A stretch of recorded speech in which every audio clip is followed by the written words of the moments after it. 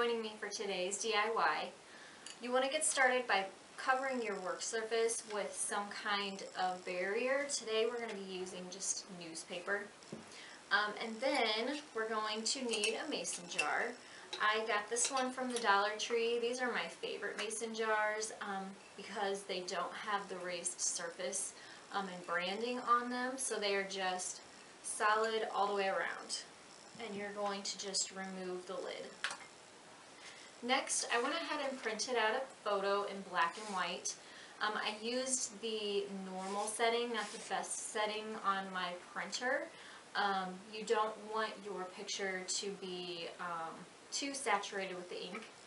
And I just used a plain printer paper, not a photo paper for this. I cut mine down to a 4x6 size.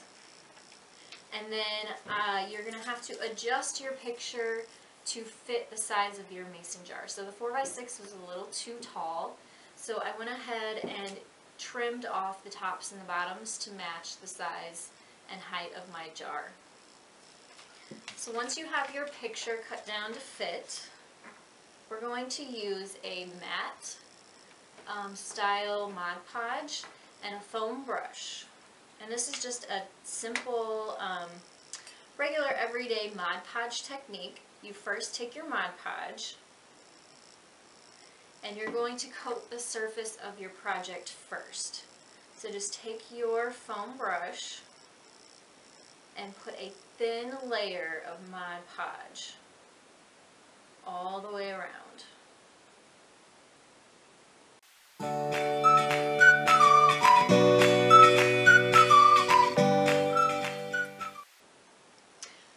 Okay, so we have our Mod Podge completely covered with our first coat of glue, and we're going to take our photo and place it onto our glass.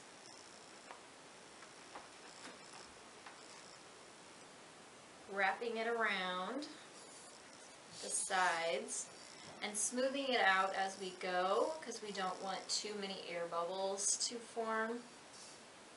So kind of take it gradually.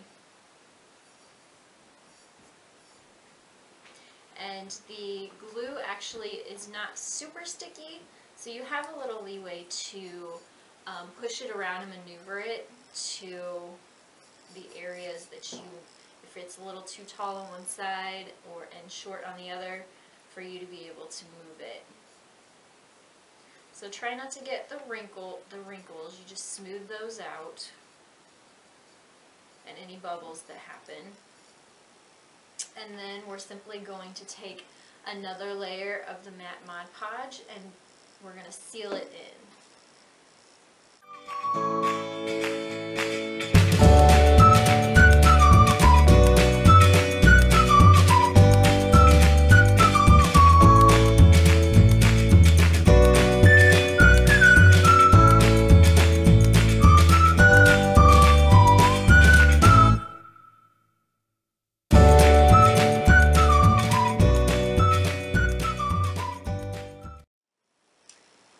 So now we have our project completely covered in Mod Podge.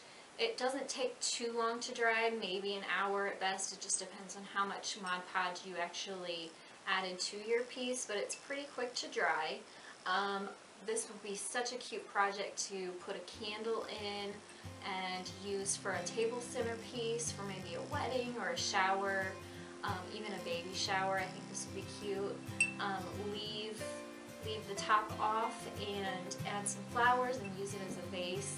I think this is such a great project because it's very versatile and it's also personalized with a family photo or something that matches your decor. If this project inspired you, give it a thumbs up. Hit that subscribe button. We do DIY videos here every Monday through Friday. And leave me a comment below and let me know how you would adapt this project to work for you. Thanks so much for watching.